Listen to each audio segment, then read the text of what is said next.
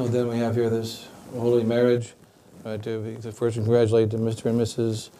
Thomas Hughes, who began their life wedded together in Christ today. And we read here the epistle for the Mass of the wedding, taken from St. Paul's letter to Ephesians chapter 5. Brethren, let wives be subject to their husbands as to the Lord, because the husband is the head of the wife, just as Christ is the head of the church, being himself Savior of the body. But just as the church is subject to Christ, so also the wives be to their husbands in all things.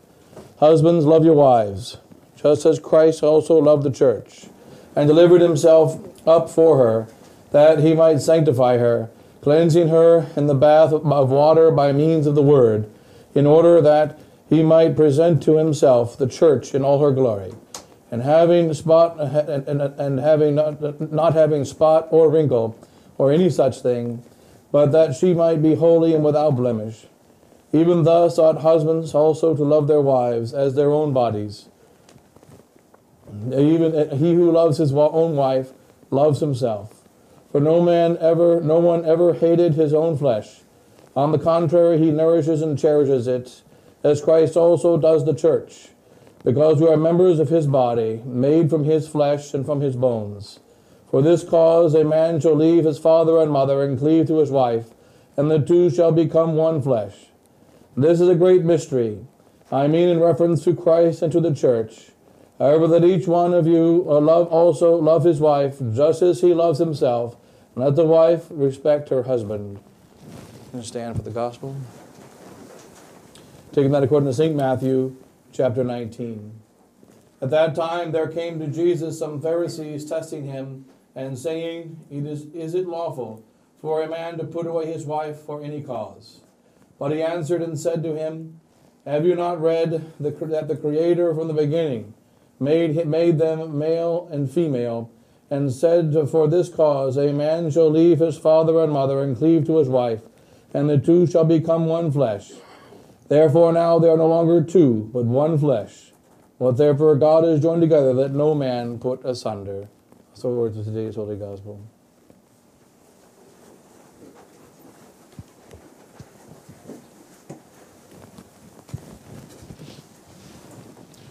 And the Father, and the Holy Ghost, amen. When God created man, he said, Let us make man according to our own image and likeness. He made an entire world that is very beautiful. There is beauty in the stars, beauty on the earth, and all things that God created are good. But then he said, Let us make man unto our own image and likeness. And therefore he took the slime of the earth, and he breathed into it and created Adam, who was made from the dust, made from the humus, hence the word humility. He is made from the dust. And then he told Adam, he gave him a test. And this is the test before the test. We read later on that God would test Adam and Eve. But before he tested Adam and Eve, he gave a test before the test. And this was, he told Adam, I am giving you a responsibility. Go out into this beautiful world that I created, which I have made for you. I made this world for you. Now go out into this world and see its beauty. Go out into this world and name the animals. Go out into this world and take care of the garden and be the ruler of the earth. All of it is yours. And this was the test before the test. Adam went out and he saw all the animals, and they were beautiful and good. And he saw the clouds and all the stars, and they were beautiful and good. And everything was for him. And he came back to God. Now, what is this first test? Oftentimes when you make something, before you put it out on the road, you test drive it. I made this car to be able to drive 100 miles an hour and to stop in 25 feet. So you test it. Then you put it on the market. God did not test any other creature. He knew that they were perfect and good. But with Adam, he decided to give him a test. And Adam didn't even know that he was being tested. Go out and name the animals. I have said to the Father, and the Son, and Holy Ghost, we have spoken to one another, and we have said, let us make man in our own image and unto our likeness. Is man really like me? Is man really a reflection of God? More than angels who are better, more beautiful than men? More than animals? More than all the beautiful things that I have created, says God? Is he really like unto me? That I'm going to do a test. Adam, I made all these things for you. Isn't that wonderful? He got the greatest Christmas present. He got everything. And he came back to God. What did he say? Lord, I really appreciate all the things you've given to me, but I have no creature like unto myself. He wanted something more. Let us make man into our image and likeness. If he's really like me, he will have infinite desires. Give him $1 million. What do you want to be when you grow up? I want to be a millionaire. All right, you got all the money in the world. It's in a bank account, an Excel spreadsheet. You got it all. You own everything. More than George Soros. More than Bill Gates. We should be in the Bates Motel. But nonetheless, more than them. You own more than everybody. Is it enough? If he is of me, if he's of God, he will come back and say, I really appreciate this infinite universe. It's really big. But it's not enough. I want more. Is he really like unto God? Then he wants more. And secondly, the test. God testing his own creation.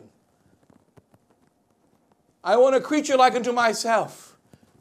If he's like me, he won't just want more. He won't just want everything. He won't just want infinite desires. But he will want even more than that. He will want to make more. He will want things to grow. He will want things to increase. He will want to take all the knowledge that's in his mind that God just gave him in his most perfect mind. He wants to take all the love that's in his heart. That is a most wonderful heart, the heart of Adam. And he wants that heart to spread the love and to spread the truth and to share it. To take that love where there is not human love. To take that knowledge where there is not human knowledge. The animals are wonderful, but they don't have the knowledge of God. And all the creatures are wonderful, and they are beautiful, and they reflect God, but they don't have the love of God in their own hearts. They're the expression of love, but they don't have love. And they don't love. And therefore, the first history of man is that he came to God and he complained. This is before the fall. So wives should not be disturbed that their husbands complain. But nonetheless, he complained before the fall. And it was a holy complaint, and one that made God most happy. He is like me. He wants more than just this universe. He wants more than just all the beautiful things I made for him. He appreciates it, but he wants more. He is like me. And he wants to share himself. He's not satisfied to own all the things on earth. He's not satisfied to be the richest man in the world, the most intelligent man in the world, the wisest man in every way, the one with the greatest heart, the most brave. He is the most wonderful of all men, Adam is, and he's not satisfied. And all the sons of Adam must know this. We are the sons of Adam. And one of the tragedies of the 20th and 21st century is that we try to be satisfied with too little. We're not much smarter than Judas. As Bishop Sheen used to say, the trouble with Judas is not that he betrayed Christ, but he betrayed him too cheap. He sold the Son of God for only 30 pieces of silver. How many priests have sold their priesthood for only a few years of pleasure? How many men have sold all their birthright before God for a few years of sin? The trouble is not that we have sold God. We sold him too cheap. God made us to desire more. More than all the things that he created in this universe. And he created Adam. And he wanted to see Adam. Adam, are you a real man? Because if you're a real man, you will be like me. I am perfectly happy in eternity. The Father, the Son, and the Holy Ghost. We don't need anything else. But we wanted more. Therefore, out of absolutely nothing, we made an infinitely large universe and an infinite number of beautiful things, because that's what God does. Are you a real man? Did I really make you a man? Then if you are a man, come back and show me that you are a man. And Adam did. He came back to God and he said, I want more. And I want to share what is in my mind outside of my mind. I want to share what's in my heart outside of my heart. And that's what makes a man a man. We must understand that love is a manly thing. Love is that which proceeds from a man's heart. And if a man does not pour love out, then there is no love in the world. Remember what our Lord Jesus Christ said.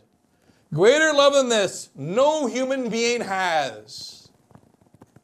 No one has, male or female, except this, that a man lay down his life for his friends.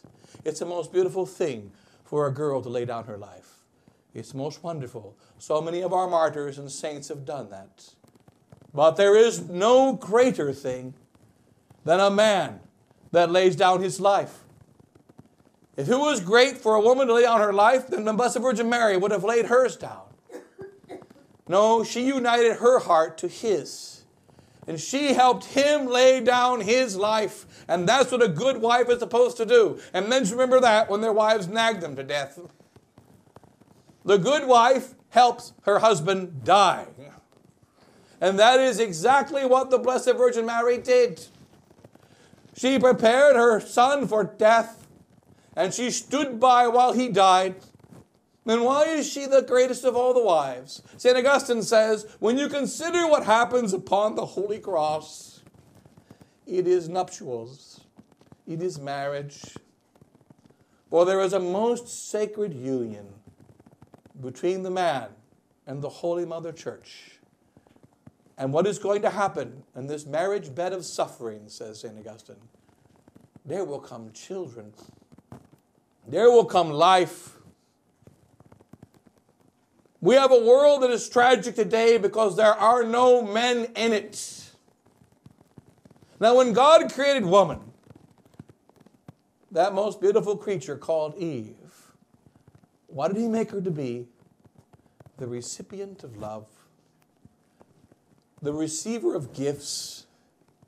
She was made to be the recipient of love. Man was made to love. And woman was made to be the recipient of love. And she's supposed to go through the world looking for lovers. Women today are looking for men. They can't find them because they are selfish pigs. They are not lovers. A man is a lover. A real man is a lover. And what does a man do? He looks for that which is outside of himself, and he searches for that. A man shall leave his father and mother and cleave to his wife. He's going to leave his home. He's going to go out, as Adam was sent out by God. And he is going to share his faith, the only true faith. He's going to share his knowledge of what the real world really is. He's going to share his heart. And he's going to pour his heart where there is not a heart. As the great St. Francis de Sales said, when you travel through life, you will find that there is not love. Where there is not love, put love, and there you will find love. This is the duty of the man. We're meant to travel with our hearts and go from place to place where there is not love, and then put love there. Now, God's world was most beautiful before there was original sin. But God himself wanted more. And he wanted that to be expressed in Adam. So Adam came to God the Father and said, I love you, God, but I want more. And then what happened? Adam was put to sleep, and he rested. In his sleep, from his side came Eve. And God gave a command. Increase and multiply and people the earth. I have made a world that is beautiful and is an expression of divine love. But I want lovers to be everywhere in this world.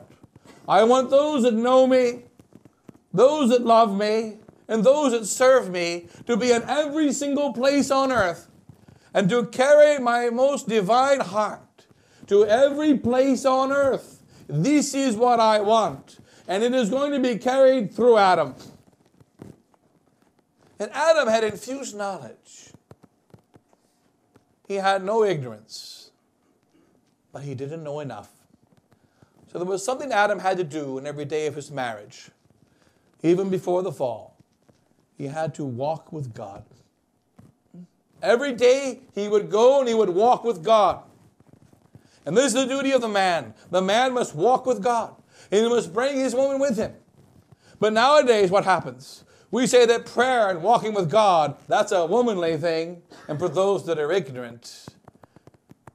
But it is wisdom that makes us walk with God. It is wisdom that makes us go with him each day. Knowledge makes us want to be more and more with God because he's the source of all truth. And therefore, Adam every day walked with God until one terrible day,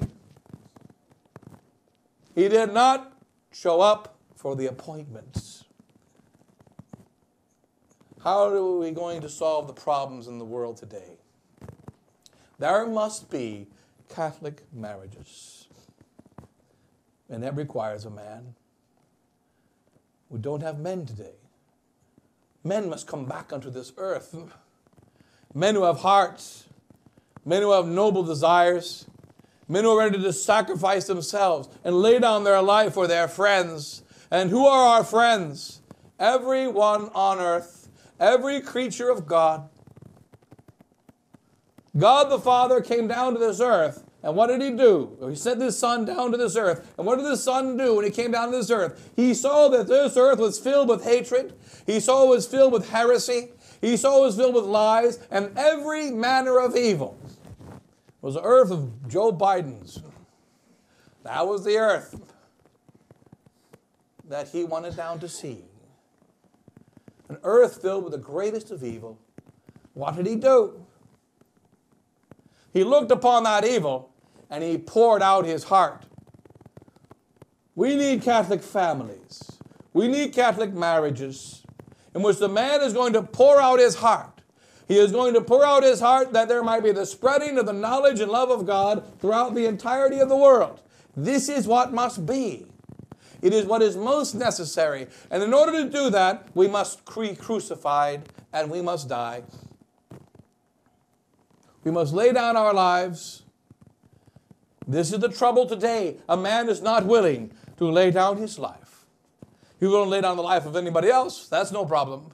But he is not willing to lay down his own life. He is not willing to truly sacrifice because love demands sacrifice. Love creates sacrifice. Adam was told by the serpent through Eve, if you eat of this forbidden fruit, you shall be like unto God, with the knowledge of good and evil. What are we supposed to know only? Good.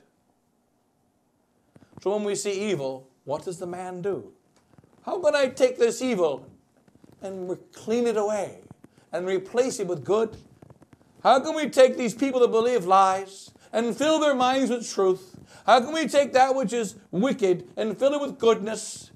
For we are meant only to see goodness. We are meant only to see truth. We are meant only to see God and all things. But we look at the world around us and he's not there. And our Lord Jesus Christ stood high upon that cross. And on that cross, what did he do? He looked out over the entire earth He looked upon the entire earth. And he saw that it was not good. But what did he say before he went to that cross? And he taught his apostles, his priests. If I be lifted up, I will draw all things unto myself. If you be lifted up on a cross, then you can be a magnet. But if we are not lifted up on a cross, we will not be a magnet. If we're lifted up on a cross, we can see the world from a very high point, and we can see all things, great and small. But if we're not on the cross, and we're down on the ground, we can only see a few feet around us, and our vision is weak. What about this time of crisis? You get married in a war. You get married when there's not a bright future. Are they ever going to own a house? Maybe a hut? Maybe a teepee, those little bitty tents? Are they ever going to have a stable job? Stable jobs are taken from us by the communist worldwide government that's taken us over. Houses are being taken from us. The world's getting more ugly. How do we conquer it? We say a prayer called the Our Father, that our Lord Jesus Christ taught us to pray. Our Father who art in heaven, hallowed be thy name. Thy kingdom come, thy will be done on earth as it is in heaven. Without that, there's no point in saying the second part. Give us this day our daily bread. Do you want daily bread, Mr. Hughes? Do you want daily bread? I like daily bread. We all want daily bread. Do you want daily bread? Speak to your Father who is in heaven every day. And that means say the Holy Rosary. But that's not enough. In cobilibus vestris combungimini, it says in the Psalms, in your bedrooms, with compunction of heart, think of the things of God. We have to talk to God in the night. A man must talk to the God in the night. That's what our Lord did. He spent the night in prayer and the day in work. But there must be a talking to God. When you're walking, when you're at the workplace, talk to God. Oh Lord, I love you with all my heart. Please protect my family. Let me not be selfish. Because remember that first test of God. Is Adam selfish? Imagine you gave a modern boy the whole world. He wouldn't ask for someone to share it with. But God was asking, is this man really a man? Then he will want to share his good. He will want to spread it. That's what he's going to want. And Adam was a great and wonderful man, though he sinned. And Eve was our wonderful mother, though she sinned. But they were replaced by the new Adam and the new Eve. And the love of the new Adam and the love of the new Eve is so infinitely greater, so much more wonderful, that we repeat the words of the author of the Exultet that we sing every Holy Saturday. It was that holy monk over 1,000 years ago said, what am I going to do when I go to heaven? I'm going to go to Adam and say, O felix culpa, O happy fault. Adam, I'm so glad that you committed that original sin. Because of that sin, I have seen Christ. And had you not committed that sin, I should not have seen Christ. So I'm happy that you committed that sin. O certe necessari peccati ade. O most certainly necessary sin of Adam. Are we going to be all upset with Adam when we get to heaven? Look for the guy without the belly button. We are not going to be all upset when we get to heaven. Almost necessarily sin, most necessary fault of Adam. And we will see how Adam looks so much like Jesus Christ. Father tells us to be identical twins. If you see Adam and Christ standing side by side, the new Adam would be an identical twin of the old one. Identical twins. But one only man. The other, the man God. We will not be so angry with Adam. And Adam and Eve, when they committed that terrible sin, what did they do for the next 900 years? They wept. They were sorry for their sin, and they never sinned again. And they were united in love and united in faith, and they had one hope. And that one hope was that one of their grandchildren, many years later, would fix all of their problems. Did they doubt that there would be a new Adam, though they would never see him in their lifetimes? They never doubted. What is marriage? It is a union in one flesh of a man and his woman, that there might be a continuation of knowledge and love of God upon the earth. We are meant to make children for heaven. Can they be made in a battle? Oh, yes, they can. Do you want to survive the coming chastisement, survive the difficulties of a communist America, if Biden's able to pull off this most wicked steal of the election? Can you survive it?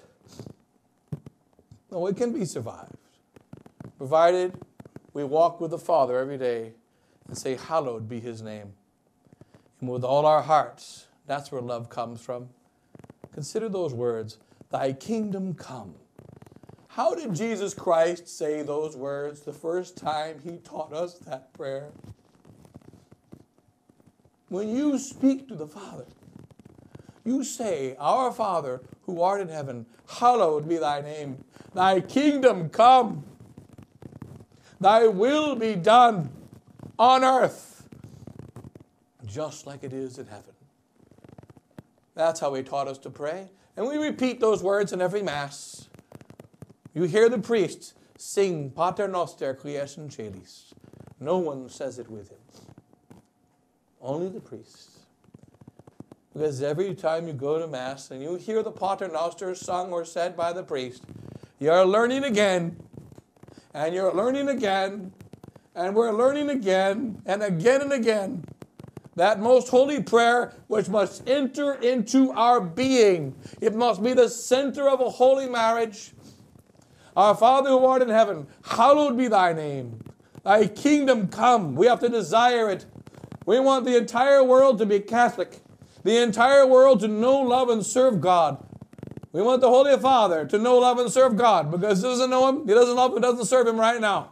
But we need him to know, love, and serve God, and obey the Blessed Virgin Mary, and consecrate Russia to the Immaculate Heart of Mary. And one day he shall receive the grace to do that. And we want all of those in Russia, and all of those in every part of the world, to know, love, and serve God, that the kingdom may come to every planet, to every city, to every nation, to every family, and every individual person upon this planet. We want the kingdom to come. And we want his will to be done. Where? On earth. Right here in this chapel. Right here in this family. Right here in this seminary. Right here in all this land of America. In this entire planet. We want it to be done on earth like it is done in heaven. And part of that being done is to increase and multiply. To desire with all our hearts to increase and multiply. But this can't come unless we die. For unless the seed dies, says our Lord Jesus Christ, it remaineth itself alone. That's the most tragic thing. How many millions of souls today are living alone? Alone in their houses, alone in their apartments. Having a TV to make noise for them and a cell phone to keep them busy. And they are alone. It is not good for man to be alone. What about those hermits? Are they alone? Absolutely not. St. Mary Magdalene was the most wonderful of the hermits. Every day, she would climb in an ecstasy up into heaven, and she would commune with all the angels. The angels are by the billions. They outnumber men. She spoke with the Father, the Son, and the Holy Ghost. And then she would come down to earth and go to sleep. She didn't have time for other people because she spent her whole time in the community of heaven. The hermits are not alone. They are with God and with the angels and with the saints. It is not good for man to be alone. Who is the most lonely man on earth? It's quite simple. The man that is in mortal sin, the man that does not have faith, the man that does not know, love, and serve God. That is the most alone man in the world. And we want to remove this loneliness. We want it to be taken away, for it is not good for man to be alone. And if we do know, love, and serve God, we want to spread that love. We priests of the Holy Roman Church, we're not allowed to marry girls. Why is that? We got better girls. We don't need a girl of this world. We have our Holy Mother, the Church. We have the Blessed Virgin Mary. And we are meant to be fathers. And what is a father? He is one that increases and multiplies. He's one that brings the knowledge and love of God to where God is not. And so we have so many more children than a father of a family. But it is fathers that are needed to solve the problems of the world today. We need fathers. Fathers that are men and fathers that love. And when father with love goes through the world, Satan is defeated. Satan is terrified. The Holy Father in Rome, Francis, he doesn't understand the power of the love that is inside of his heart. If only he can take that priestly heart and turn it to his priesthood. If only he can take the fatherhood of his papacy. He is called Papa. Why do we call him Papa? It is a familiar word of those who are the closest to us in fatherhood. He is called Papa. And what is it that makes a papa? That he loves his children, that he does the good for his children because he loves them. And one day he shall receive the grace to obey our Holy Mother in heaven and consecrate Russia and take care of his children and hand over the faith to them. This is what a papa must do. He is the Holy Father. And our trouble today is there aren't Holy Fathers. Let us pray for the Holy Father in Rome, that he become a true father again. And the fathers of dioceses, who are the bishops of the church, and the fathers of parishes, and the fathers of families, that they learn what love is and carry love into a loveless world. Our world is without love because it does not have men that are carrying love inside of them. It doesn't have men that are ready to die. Greater love than this no man hath, no one hath, than that a man lay down his life for his friends. And when our Lord Jesus Christ will lay down his life, you apostles will follow me. You will also become martyrs. But not today. Today I go. Today I die. And a real man wants to die alone. Alone in death. United with all others in life.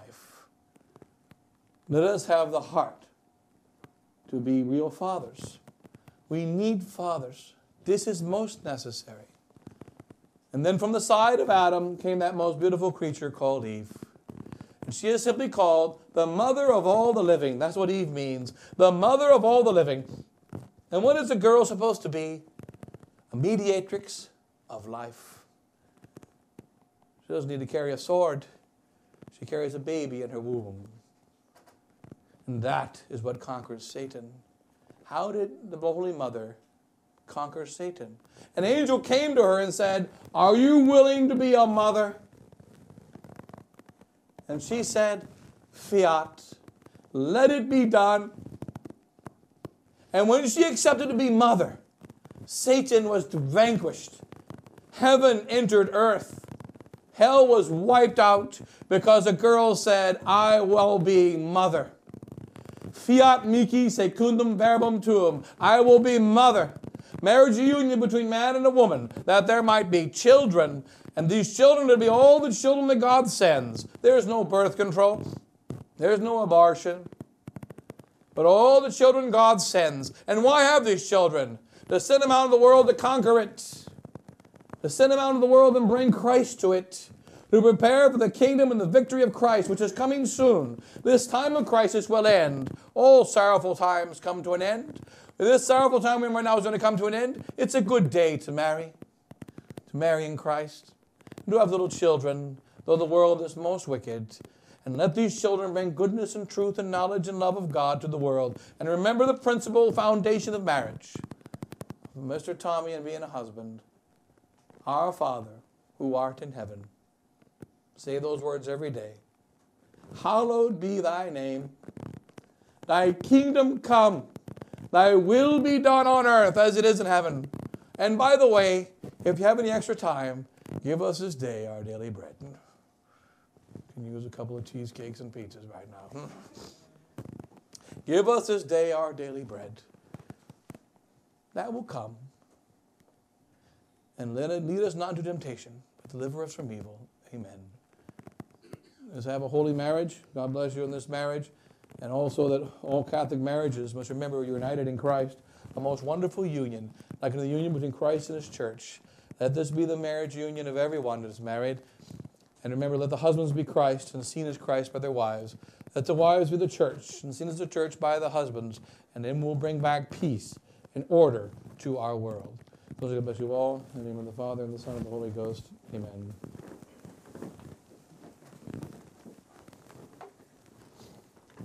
Then also, during the Mass, during the canon of the Mass, we have the ancient nuptial blessing. Because on the day of the marriage, Tommy is not blessed. Only the Christian is blessed. On the day of the marriage, all blessings pass through the bride, remembering many things. One, of course, is that Adam was not blessed and did not feel happiness until Eve was created from his side. And also, our Lord Jesus Christ died in the greatest of sorrow, and He experienced only joy when the church came into being and children were born in our holy church. Hence, there will be no blessings given to Mr. Thomas. None will be given to him yet. None are on the list of the things to do today. The blessings all pass through the bride. And in the Mass, the canon of the Mass, we turn to the canon of the Mass to do the nuptial blessing of the Old Testament of Abraham, Isaac, and Jacob, or of Rebekah and Rachel and Sarah upon the bride in the canon of the Mass. At the end of the Mass, a second nuptial blessing. We'll turn around and the couple will be kneeling for those two nuptial blessings. And then the conclusion of the Mass.